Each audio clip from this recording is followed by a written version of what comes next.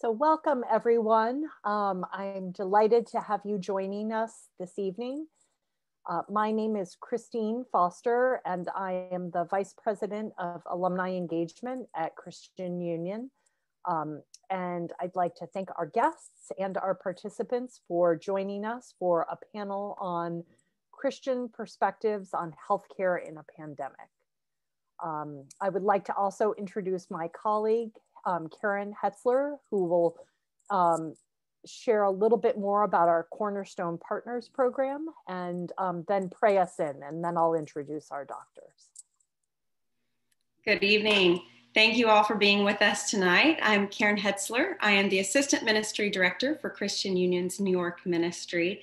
And we're so grateful to have this opportunity to hear from our distinguished guests tonight, three physicians who, from the previous hour with the Cornerstone Partner event, we've learned just have really wonderful, differing perspectives, what this past year especially has been like for you all. So thank you for being with us here tonight. And we also want to thank our Cornerstone partners, those of you who are already in partnership with Christian Union. We're incredibly grateful. I am amazed that I get to do this work. It's just a joy to be in this calling of developing Christian leaders to impact culture.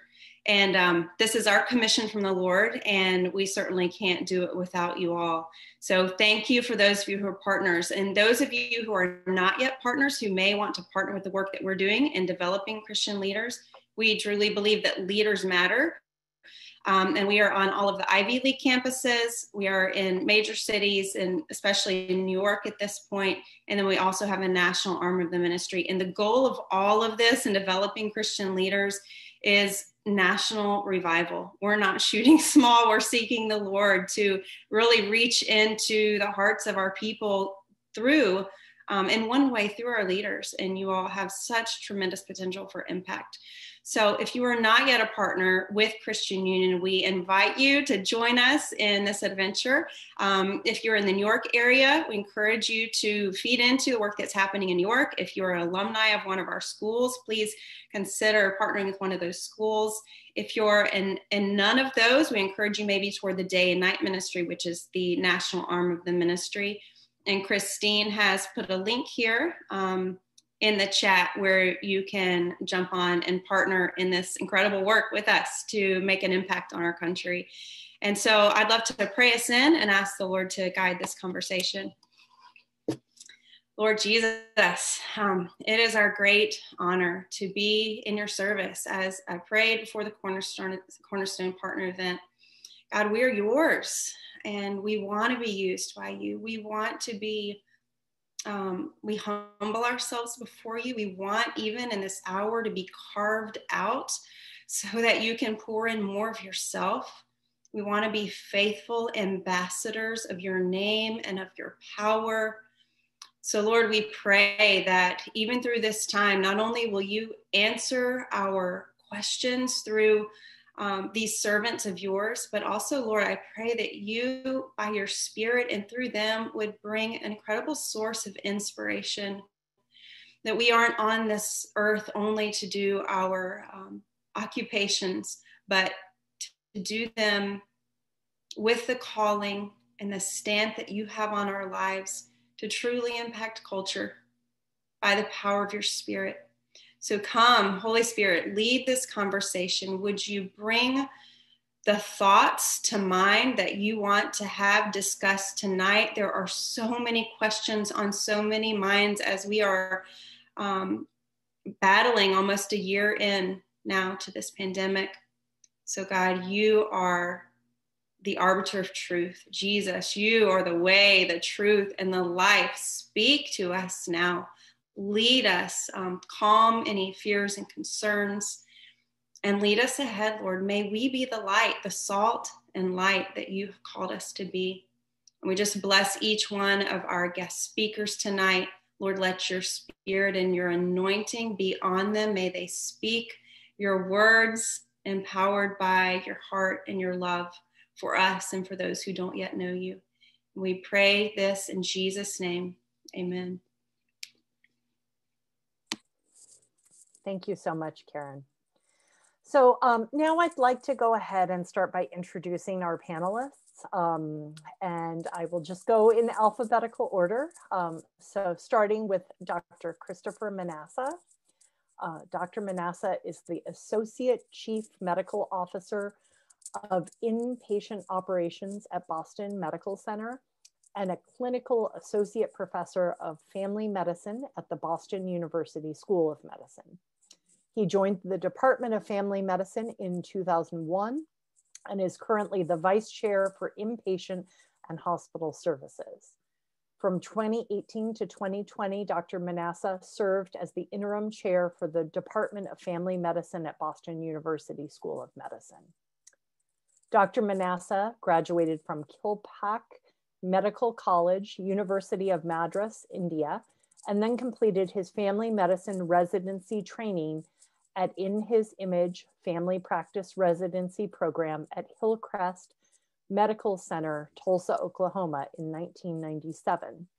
Chris completed the Duke University National Faculty Development Workshop Series from 1997 to 1999 and served as the Associate Inpatient Director at a 550-bed tertiary care hospital in North Carolina between 1997 and 2001, where he received the Teacher of the Year award from the family medicine residents 3 out of the 4 years he was there. Chris has also received the Teacher of the Year award from Boston University Family Medicine residency 6 times over the last 15 years. And so we welcome Chris and we thank him for being part of this panel this evening. And you'll hear more from each person too about what they specifically have experienced in this last year. So jumping on to Dr. Vincent Naiman. Dr. Naiman has been a plastic and reconstructive surgeon in Columbus, Georgia since 1995.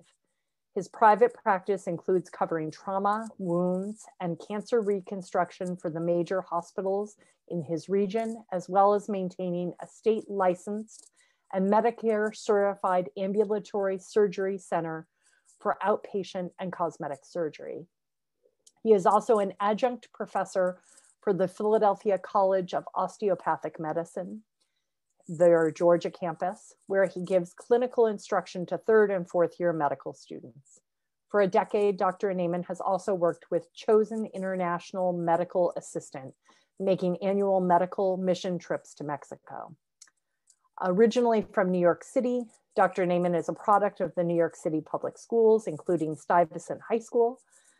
From there, he attended and graduated from Princeton University and the Albert Einstein College of Medicine at Yeshiva University. He completed a general surgery residency at New York Medical College and plastic surgery fellowship at the Mayo Clinic. While at Einstein, Dr. Naiman met Diane Binns, a nursing student at Columbia, and they have 4 children and 3 grandchildren.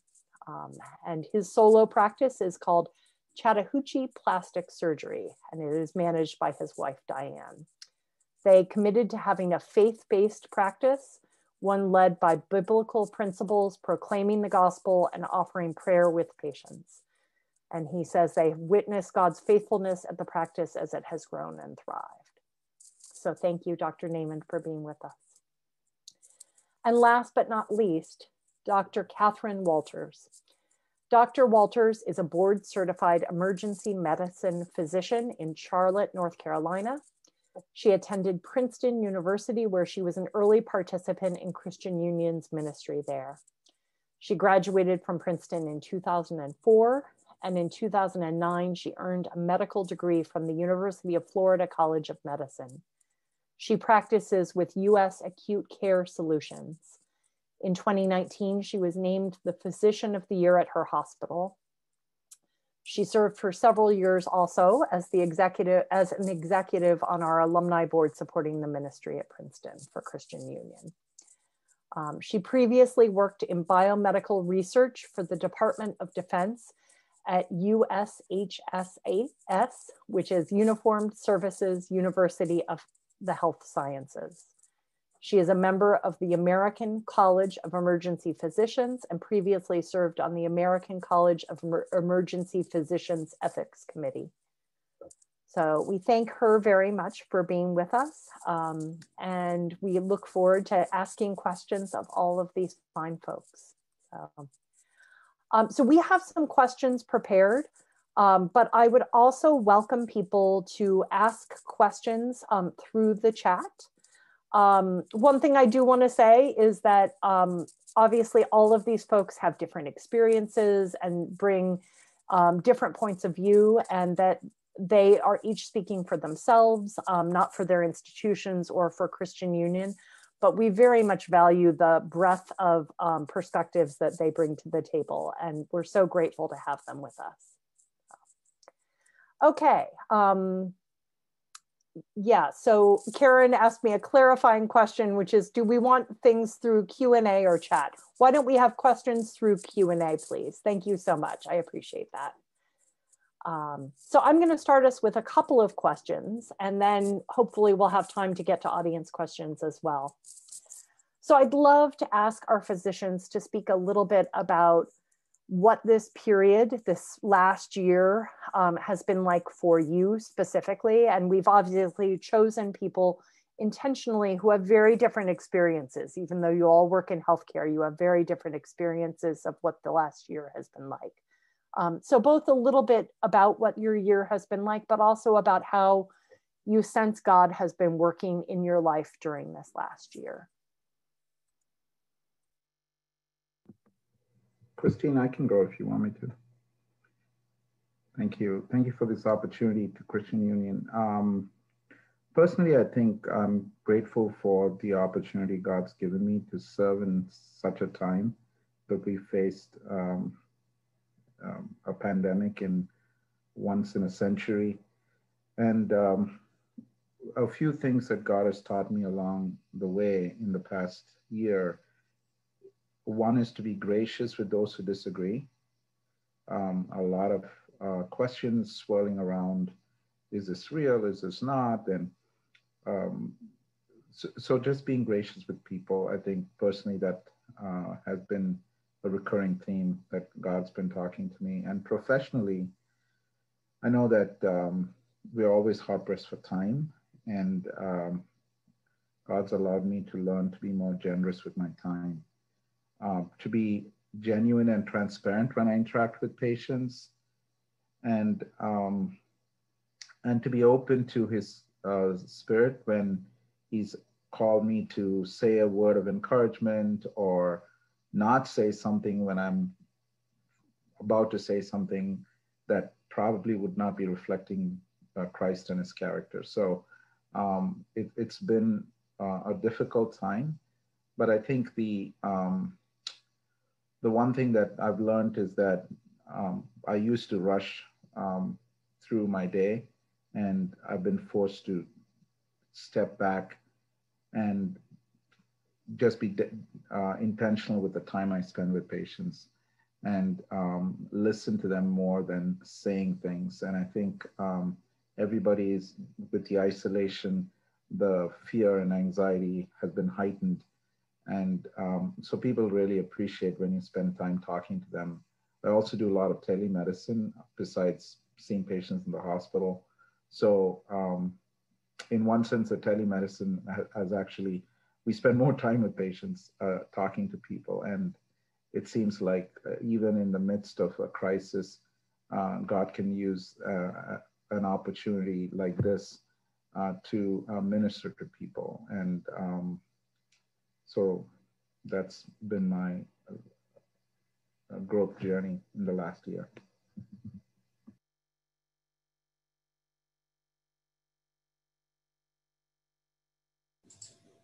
Sure, I've been working more on the traditional, what people think of when they think of the front lines, working basically as a physician just in the emergency department for the last 11 months. And it's been an incredibly challenging year. It's a lot of challenges you wouldn't expect.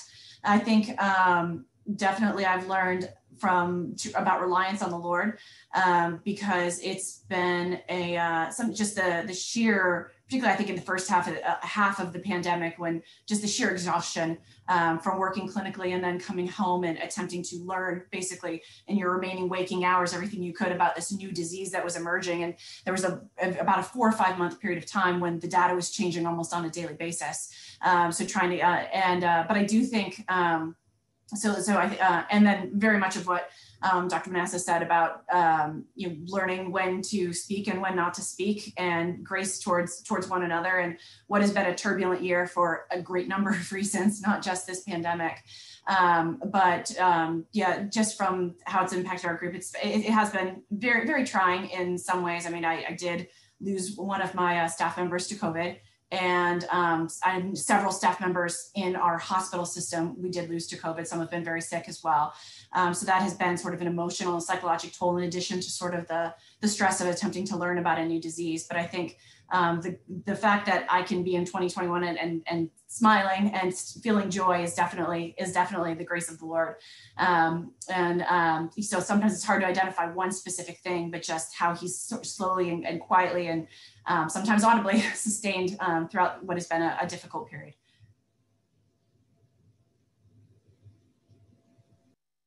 Very good. Well, if Katie's on the front line, then you might call me the back line. As a plastic surgeon, my utility specifically for COVID was not very high. And a lot of what COVID did for me was to humble myself, and taught me the humility of being a physician who didn't have that critical, life-saving tools for what our country was going through, what our world was going through. And so, that was very difficult for me as a physician. I also run a business, much like a restaurant or any other business. It's a non-essential service of plastic surgery, which meant I stopped working for 6 weeks, stopped doing surgery for 6 weeks, and then only did more urgent type of surgeries for another 6 weeks. So my practice was much different than how it had been for a period of 3 months. But I did find some utility in that I have a surgery center, which was able to be a husbandry for personal protective equipment that we stored up in anticipation of needs at the hospital, emergency rooms. Since I run an operating room, I have ventilators available that could be used. And so basically just made these resources available to my community. And also as a medical person in the community, a spokesperson to sort of, as Chris suggested, to dispel myths and to shed light on truths about what this is and what we can do and to move forward. And probably the last thing, how it affected me, was it really showed me, who I worship. I mean, I know I worship the Lord. We all do. We're Christians. I get that. But when certain things are taken away from you, the grief you feel reflects how important you allow that to become for yourself. And that was a very humbling experience. And I feel like it's helped to reorient me in terms of how I see myself in the greater context of my community and the greater context of God's kingdom. So it's been quite enlightening in that respect. That's a powerful witness for sure, Vince. Thank you for that. So one of our other physicians in the audience, Dr. John Crane from the University of Buffalo asks, have you noted any increased openness on the part of your medical colleagues to discuss spiritual things in this era of COVID-19? Christine, I can answer that. As you guys know, I'm working in a Safety Net Academic Medical Center, and we have a Christian Fellowship for medical students at Boston University, but we really didn't have any formal group for physicians. There's a ton happening at the student level, at the residence level, but none for the faculty, nothing formal. And almost 2 weeks into the pandemic, spontaneously, people with like-minded faith, we know who we are. We got together and we've had weekly Bible study and prayer. though I'm not able to join them on a regular basis. Early on in 2020, the spring, I was part of that group, and it really was refreshing to see supporting each other, encouraging each other, and praying for each other. It was just half an hour once a week, but it really kind of brought to light that there are like-minded people, and it takes a pandemic to come out of our closet, so to speak, and band together as believers. So that has been very refreshing.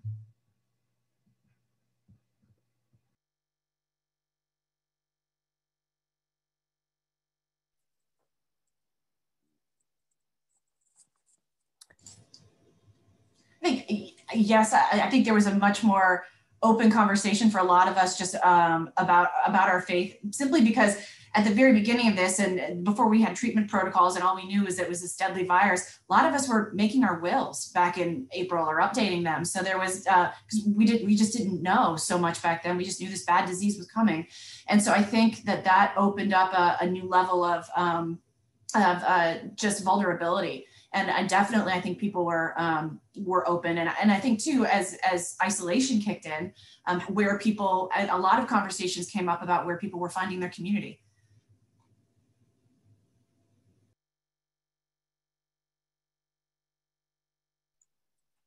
Yeah, that's powerful for sure.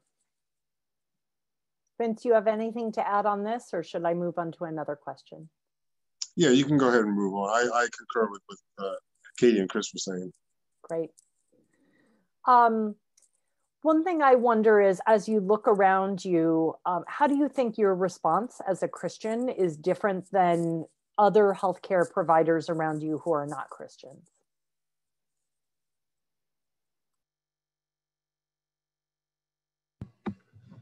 Christine, I can answer that.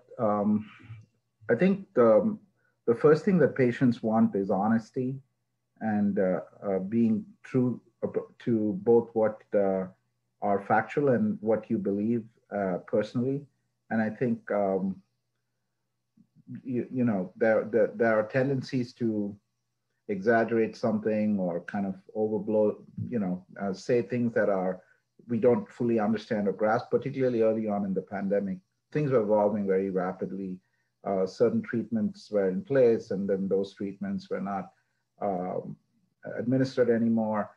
So when patients started asking questions, they wanted honest answers, not something that we feel comfortable a lot of times as physicians to admit that we don't know certain things, right? And I think the more that people heard from me that, I'm totally not sure, but this is what I know and this is how I can explain what's going on, people appreciated that. And I think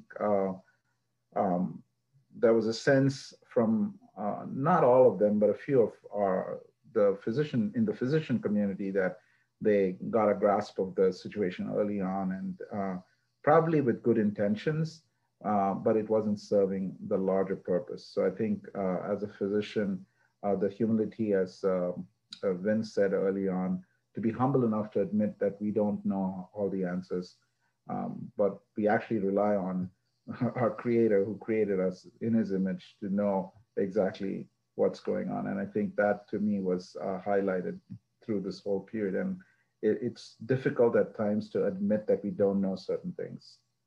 And actually to say it, I think philosophically we can admit it, but to be bold enough to admit it to a patient is hard. But I think patients begin to appreciate that. And then their trust builds and they listen to you more.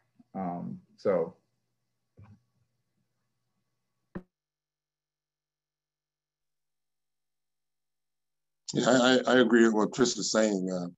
I'm down here in Georgia, so we're in the Bible Belt, and pretty much I don't have a lot of examples of non-Christian healthcare givers down here, which is a blessing in some respects. But I think that one of the things that we as Christian healthcare providers are, we just see things in a slightly different perspective. And one of them came about in the use of masks, and my church has asked me to talk about this for the church. And I think the perspective that I have, I'm sure many of you have, is that, since these masks that we're asked to wear are much more effective at preventing us from giving COVID to someone else than it is at protecting us from getting it, it is such a great example of Christian love. It's you do it for the sake of others, and you're giving for the sake of others. And I think that perspective has helped a lot of people understand, why it's a good thing to do. And I just can't believe that you'd come up with that same perspective or understand it as well outside of the Christian framework.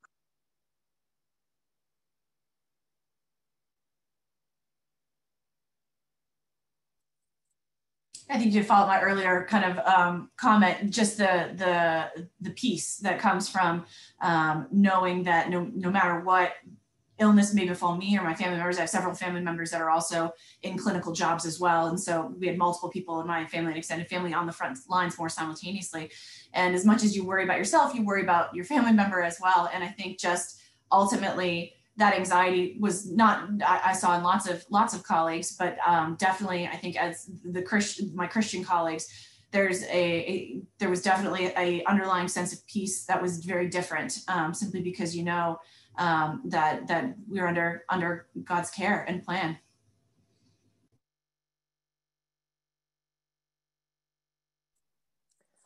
So let's see, another thing that I know folks brought up earlier was what you have seen in your practice about healthcare disparities in our communities, and what you think we are called to do as Christians to respond to that kind of thing. Christine, I work in an organization that cares 70% of patients who don't speak English as their primary language. And the community in East Boston was particularly affected in spring 2020. And with the second surge, they continue to be the highest, the percentage of patients who've been affected. And early on, when folks in East Boston were getting infected with the virus and actually were incredibly disproportionate in mortality and morbidity, we realized that the information that was being passed along to folks in the community were actually in English and not in Spanish. And like wearing a mask and social distancing, people didn't even know what was being talked about. And it was very sad. And I think it made me appreciate that we take for granted a lot of things and we don't, sometimes at least I can talk for myself, just communication, right? We just assume that there's social media, there's internet, whatever, people are going to understand, they're going to get it. But we soon realized as an organization that this wasn't being universally communicated in the right forum and in the right language. So, and to top it all, those are the folks that actually have to be coming into work every day. They needed their job, they needed to work, and they were the essential workers and working the grocery store, working in facilities in the food industry. So,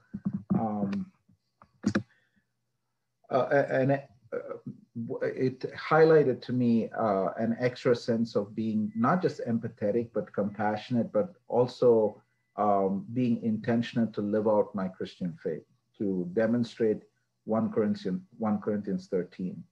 What is true love? What does Christ's love look like?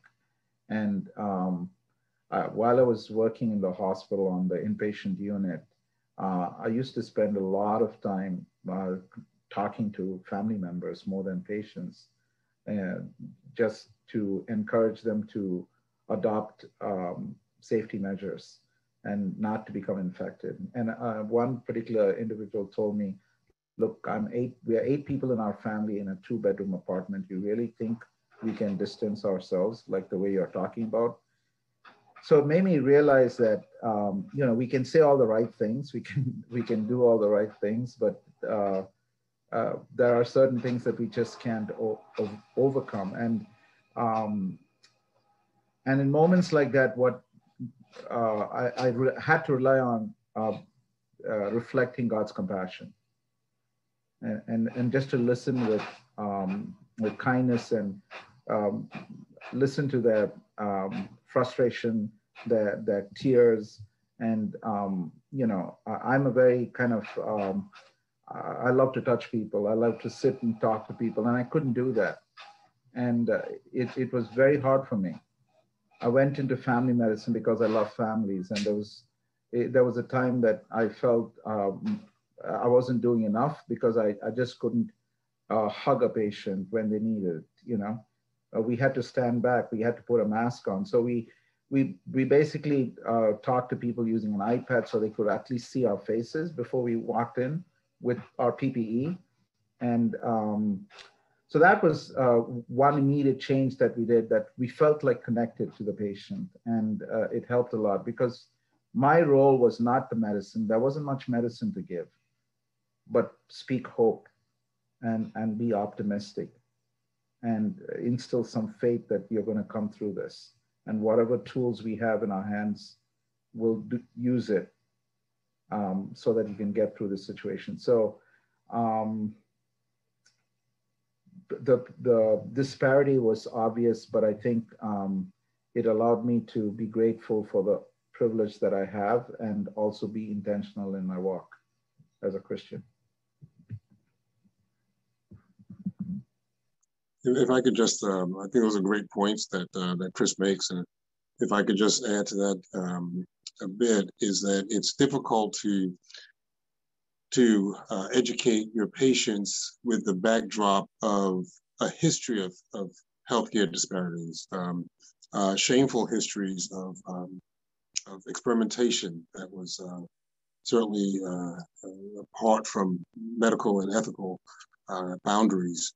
And you're fighting an uphill battle sometimes when people whose memory of those are fresh and feel as though they can't trust everything that the healthcare system is telling them, can actually worsen these disparities as people are slow to adopt the recommendations of their healthcare providers.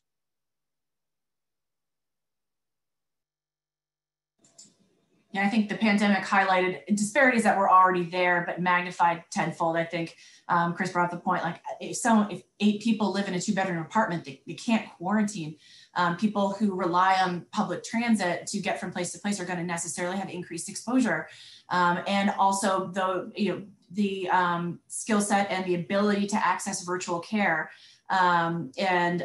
Just having access to the kind of streaming services and technology to be able to do that when doctors' offices are closed, and a lot of individuals found themselves in the emergency department and therefore increased their exposure yet again. So I think that the pandemic highlighted basically every problem, every gap in the healthcare system was glaringly, unfortunately, brought forth and exacerbated in this pandemic. I think certainly as a Christian, I became much more convicted this year about my responsibility to advocate for those who, for my position of privilege, for those who do not have that position of privilege. And I think that has been something that's been a work in progress for me about how to best do that from my position, but certainly feeling very much called to do that with a much more vocal standpoint than ever previous. So obviously we're heading into a new season with the availability of vaccines. And one of our folks asks, what might be an acceptable reason to decline vaccination? And this person is wondering if you believe that vaccination will remain voluntary. They write, I have personal reservations and I am becoming increasingly aware of growing hostility towards those of us with this viewpoint.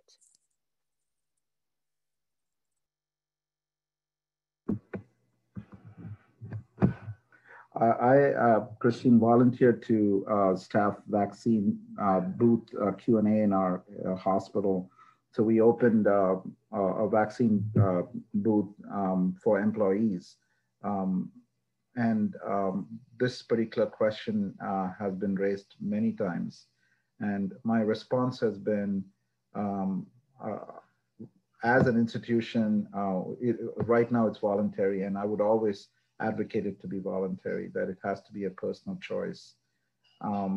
that I explained to them the way the vaccine works. I was able to get a simple graph of how it works so that folks who don't understand the mechanism would be easily able to understand how it works. And despite everything that I say, people are like, no, I don't believe this. I feel like you're injecting DNA into my body. I feel like it's going to affect my fertility. I'm going to be, turned into something else. And I don't want this no matter what you say. I basically say, I appreciate what you're saying. I respect your decision, and it's your choice. And I always end up by saying that, look, I have been very skeptical in my life about anything new. And I chose to take the vaccine because primarily to be a role model for my patients, that those that are vulnerable, those that are at the highest risk of getting the disease will be protected from the disease from what we know. And B is to demonstrate that it's safe. I've gotten both the doses, and it's probably not the same for everyone. So lay the facts, make sure that people understand where you stand in terms of making sure that it's a personal decision, it's a choice. No one's going to be forcing anybody to take this, and then let it speak for itself. So I think, after all that, I can give an example of, well, one of the medical assistants came to me. I know her really well. And she said, look, my grandmother is 99. She got the COVID, she survived. I'm not going to get the vaccine. And I said, that's fine. You don't have to, I'm not going to force you. And she said, I respect you. I know you so well, but I'm still not going to take it no matter what you say. So I think it's the personal decision, and people have to make their own choice. But my job is to lay the facts and make sure people understand why we're doing this.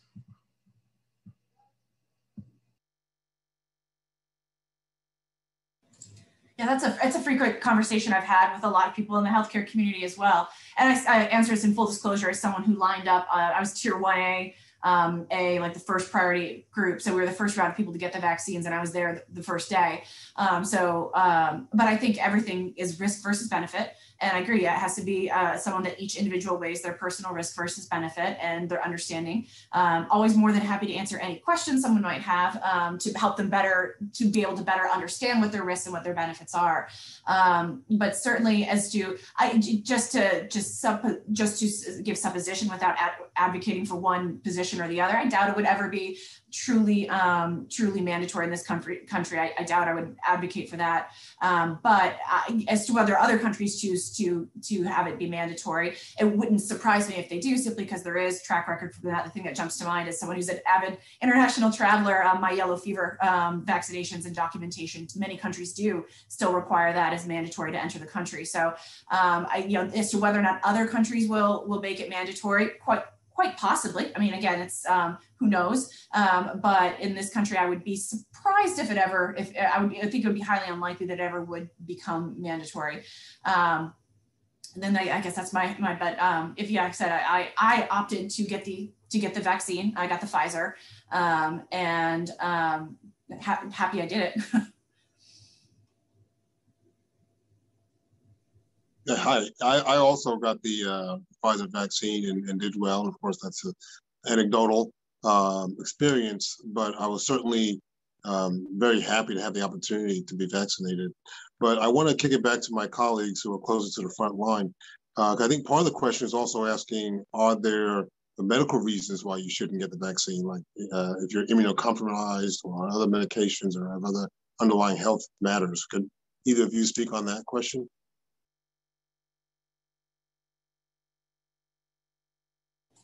Right now, basically, there are a few, depending on which vaccine, because depending on the different vaccines, if you are have a known, I believe a known previous allergic reaction to previous vaccinations, they are not recommending right now that you get it.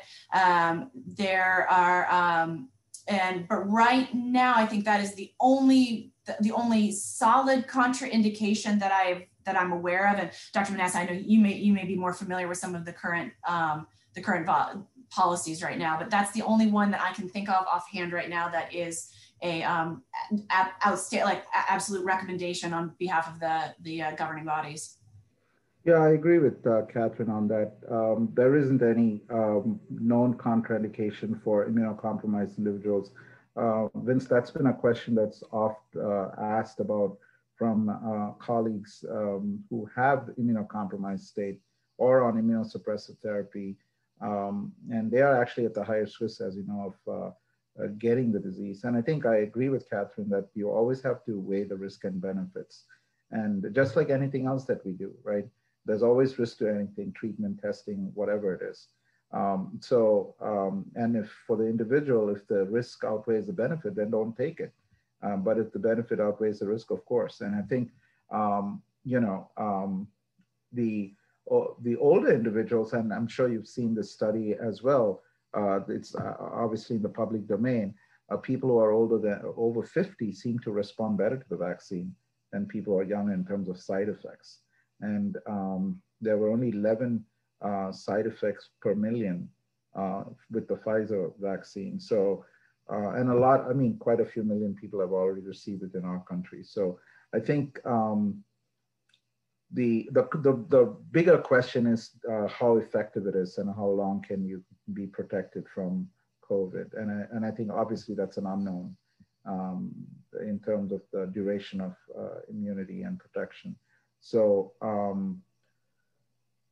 yeah, there isn't anything beyond what I can add to what Catherine has said so far. I just want to add one small thing, though. Apparently, the Moderna, more so than the Pfizer, may cause swelling if you've had fillers, facial fillers. And that's one of the warnings that came down from the American Society of Plastic Surgery. So if you've had fillers, it may cause swelling. If you can get the Pfizer, that might be the better option for you. Not life-threatening, but just something to know. Thanks, Vince. There are a couple of questions that touch on the sort of political poll that we have. I would say both sides sort of saying, no, this is misinformation, no, this is misinformation. So without taking a political side, I wonder if we can talk a little bit about how, as faithful people, it's possible to assess what the information and data is out there, but also how we might pray into trying to understand what God is calling us to do in the midst of this situation. Can you touch a little bit on that? Sure, Christine. I usually use my personal experience more than anything else when I talk to patients and anybody who has questions. A third of my patients right now in the outpatient practice have had COVID.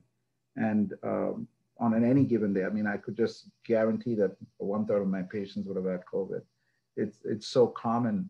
And while not all of them have post-COVID complications, quite a few of them have symptoms that they attribute they never had before. I cannot disprove that, but they are real symptoms. And so when people question whether this is real, whether this is accurate, I basically have to tell folks that, look, I'm encountering real people with real symptoms. And I've seen folks that have dramatically changed. I mean, I know of a nurse who has been my patient for more than 10 years, who obviously is a very intelligent, smart guy. He got COVID. 2 of his sisters got COVID, they died. And this guy survived. Then he's hardly 50, he got a stroke 6 weeks after he got discharged from the hospital. And then we thought that everything was fine. And then 6 weeks ago, he had acute congestive heart failure and ended up, he had a myocardial infarction. So, I mean, things are just so unpredictable. Is it all stemming from COVID? I don't know. But he was a totally fine guy before all this happened. So, so I think, that's just an example of how the way I encounter, how I kind of respond to questions, conspiracies, is like, you know, look, I've seen people both in the outpatient setting and of course in the hospital when seen quite a few people die, you know, so that's the way I respond.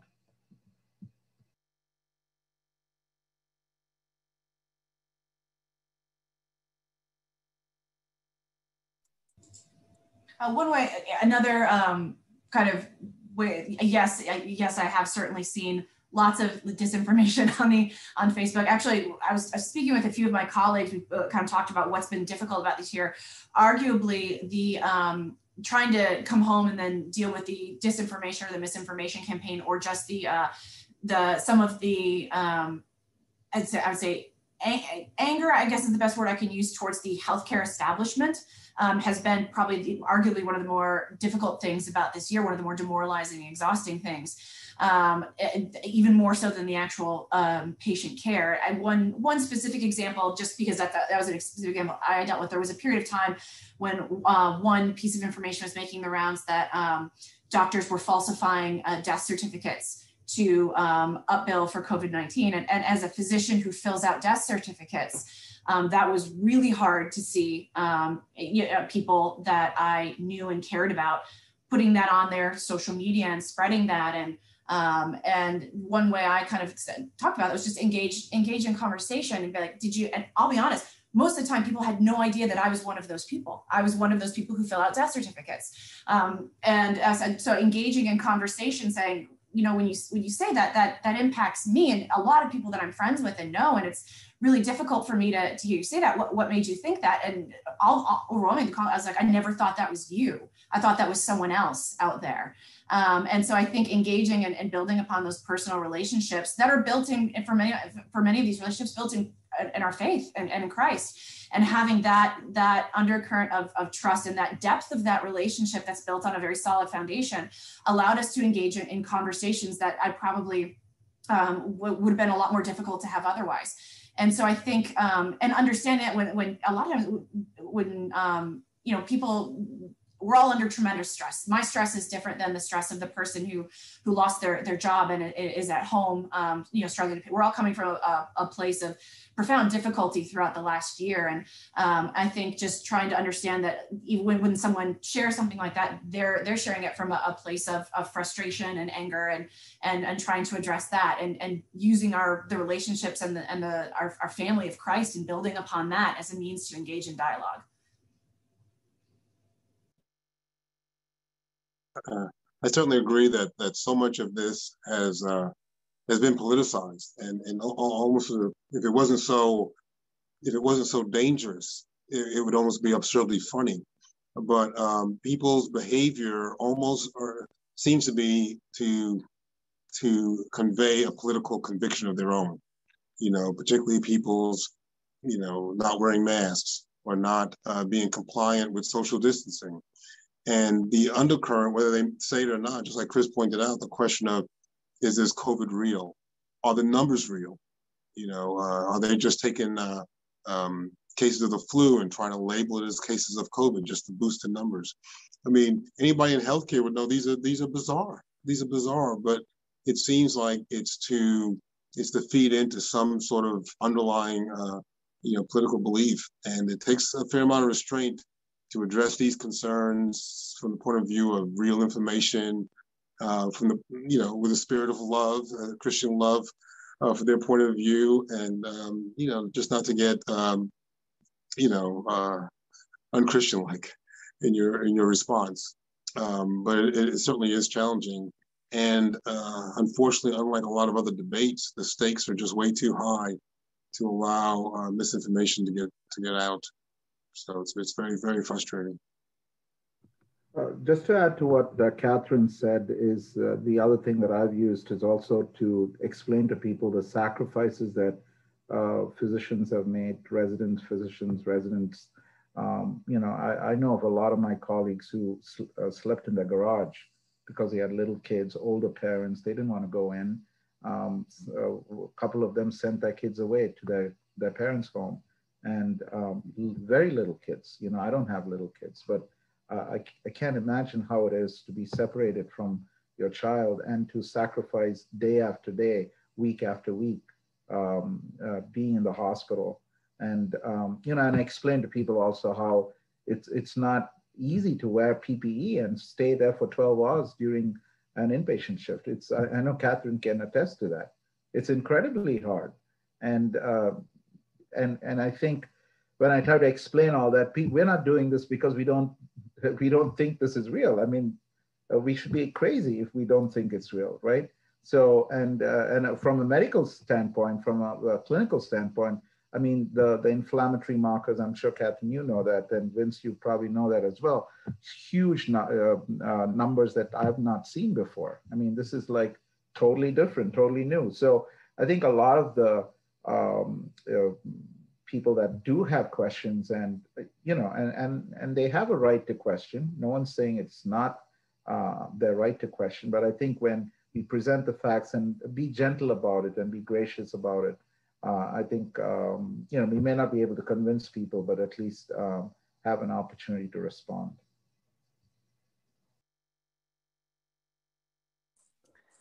Super. Thank you for that. I appreciate it. It's a tough time for sure for people to understand what's going on. So we appreciate your perspective on it. A couple of other questions people have asked, and we don't have a ton of time left, but just to throw some out. One of our participants asked, do you see any progress in early stage outpatient COVID treatment that could keep people out of the hospital?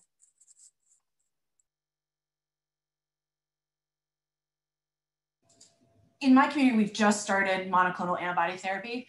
That's a relatively new to my community. That is the one that I am aware of. That's more of a pre-hospital treatment right now. There's a very strict inclusion criteria for it. And it's you've got a finite window of when to identify the people for whom it's appropriate and when to administer that. But there does seem to be some early evidence that that is potentially a successful therapy. Again, I always say this tentatively because one thing we found when studying a lot of the experimental therapies that you've seen coming in and out of the news is it looks good in certain kinds of, and then when you actually put it through the ringer and give it the true full court randomized controlled trial, vigorous testing, it doesn't hold up. But right now, that is the one that I'm aware of that is actively sort of being used widespread in the United States is the monoclonal antibody infusions done pre-hospital. Yes, agreed. So another question folks are asking is, how are you behaving differently in terms of masks or social distancing, if at all, after getting vaccinated? I'd like to start, I'm committed to continuing to wear my mask as a show of solidarity with all those who are doing so and should be doing so. I think that it is the wisest thing not to have a two-tier mask system where people flash a card and say, oh, no, I've been vaccinated, so I'm going to just cough and sneeze all over Walmart. Not to mention, being the marketer, I've got the mask that markets my own practice, so that's helpful too. Or my favorite football team, or other, just keep it fun. But I want to maintain these habits. I believe that these habits are going to be so important throughout 2021. I defer to my other doctors, but I don't think we're really seeing a near end to this and to the habits that we've had to develop. So I'm doing that. I've tried to find some ways for my wife and I to get out of Columbus, to drive somewhere, just find a place to go where we could still be safe and just change our environment every so often. But I'm certainly keeping up the same criteria, even though I've been vaccinated. My wife is also a nurse. She's awaiting her second shot as well.